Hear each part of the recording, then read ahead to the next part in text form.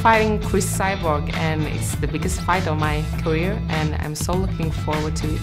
I have been fighting Thai boxing for so many years, and then in 2012 I won the Swedish Championship and the Nordic and the European and the World Championship, all of it the same year, and then I decided I needed to do something more. So then I started to do MMA, and I started as a pro immediately.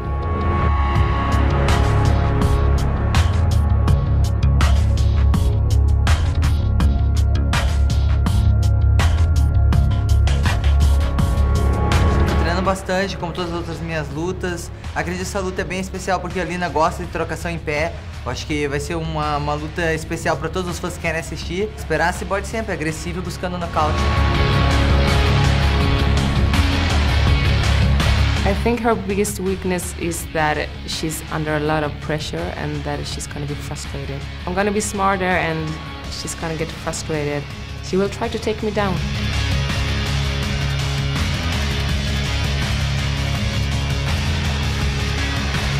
Falar que eu não parei pra pensar, eu tô aqui pensando como se eu estivesse lutando numa luta normal, assim, não é main event, nada, eu acho que isso coloca a pressão na minha cabeça, e com certeza eu não vou desperdiçar, vou dar o meu máximo no dia 24 de setembro.